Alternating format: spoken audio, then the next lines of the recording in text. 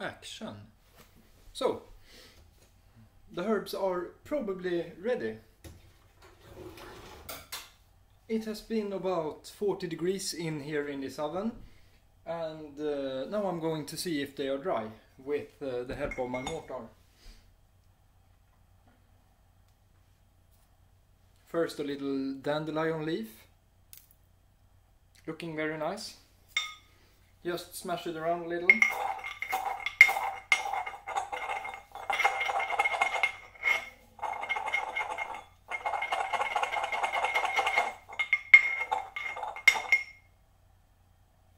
Totally super dry. Immediately converts into a very fine powder. I'm going to make a little demonstration here.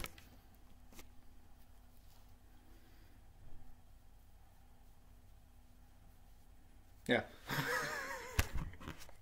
I wish that it was more visible than it was. Yeah, anyway, that worked. And let's see how the chickweed did.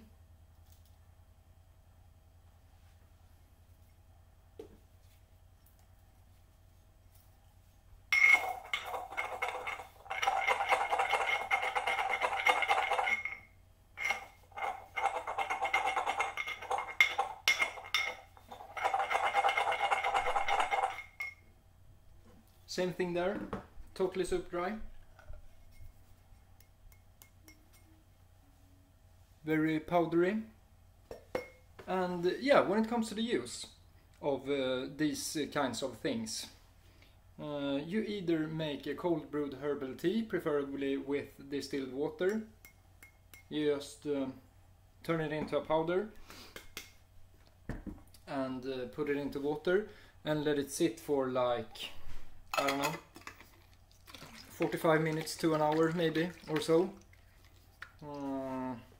And then you just pour it into some kind of, I don't know, this kind of device or something, multi-use strainer or filter in preferably organic material. Or you just put the fine powder in water, let it sit for like 45 minutes to an hour, and then you just drink it. It's up to you.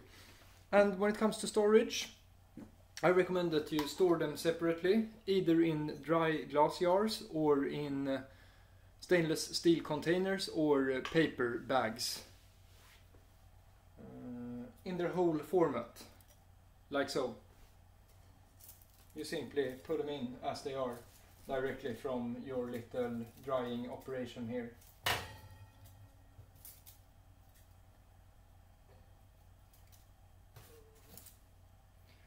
Of course, you can also see if condense starts to build up inside of the jar when you seal it, but it is highly unlikely that it will do that if you have dried it like this,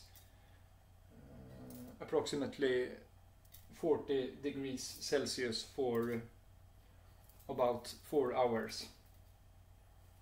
Of course it varies with the temperature, but you just test it and grind it in a mortar and then you will see if it's finished or not.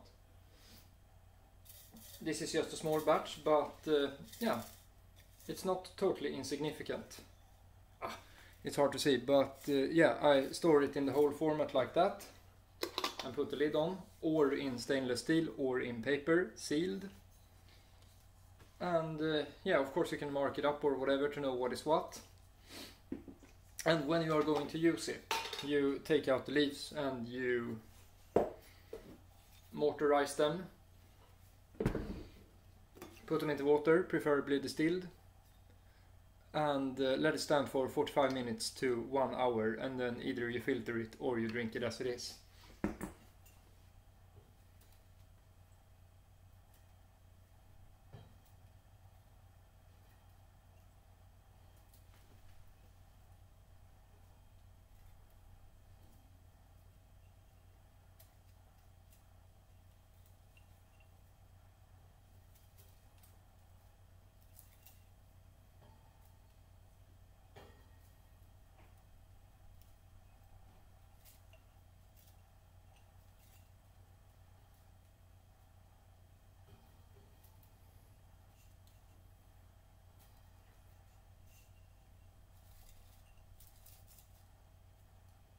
yeah, that's basically it.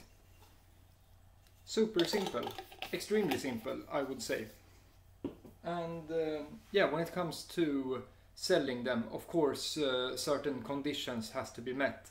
You have to have some kind of company, and you have to follow the rules for producing food. But of course, you can just contact some kind of authority that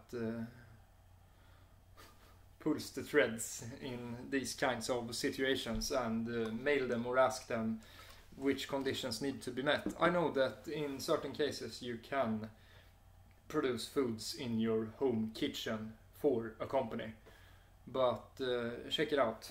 Otherwise, the simplest thing is, of course, just to use it yourself or give it away to someone. Use part of it and give some of it away, or whatever. It is highly likely to benefit you if you give it away. Not that you should give it away with the intention of getting something back, but yeah, you know how it works. Make no deposit and get no return. It's the case. Yeah, anyway, this is very simple, and it took way shorter time than I had imagined that it would do. So yeah, these are the basic guidelines. Raw food. And you can use it, of course, as some kind of seasoning as well, but I think that this is one of the best uses. It's hard to see, but it's a very small amount in here, of course, as well. I'm going to grind up some more. You don't want to underdo herbs, wild edible herbs, of course. Don't overdo them either, and eat and drink in variation and so on. But yeah, it's already starting to turn kind of green here, and I'm going to put in some more herbs. Of course, you can do a tea or powder drink from one sort or several sorts. This is just an example, but the basic principle is very simple, and this works. It's actually a very nice method, since it only took like 4 hours, and I don't think that it will pull too much electricity on that. So, here we go.